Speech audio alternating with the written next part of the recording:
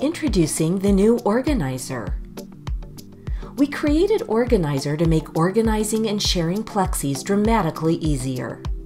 You will immediately notice the simplified interface for the sidebar menu. There are two new menu items, Team Plexies and Personal Plexies. Let's look at Team Plexies first. Any Plexie in the team space is automatically shared with all members of the workspace. That's right, you no longer have to invite each person when you create a new Plexie. Any Plexie in the team space can be used by all members of the workspace. This is a big improvement, and it makes it so much easier to work with your team. Another new big enhancement is folders. Folders let you organize your Plexies in a familiar way. Create as many folders as you need. To keep it simple, we provide one level of folders, and a Plexie can only be in one folder at a time. Plexies not in a folder appear here. Once you have a lot of folders and Plexies, use the new convenience filters to easily sort them. Now let me show you how to move a Plexie.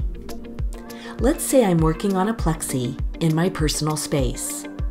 Plexies in my personal space are private to me unless I share them with individuals like before. Here is the Plexie I want to move. Click on the ellipsis on the right and you will see a Move menu item. Now you will see my entire folder structure, and I can move this Plexie anywhere I want.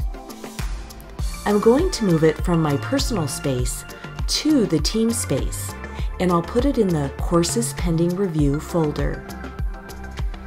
Notice when you move a Plexie from your personal space to the team space, you get a warning reminding you that all members can see it once moved. I'll click Move, and you will see it leave my personal space and go to the folder on the team space.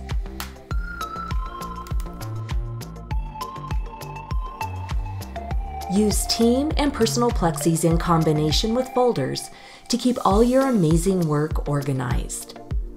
Good luck, and thank you for using Plexie.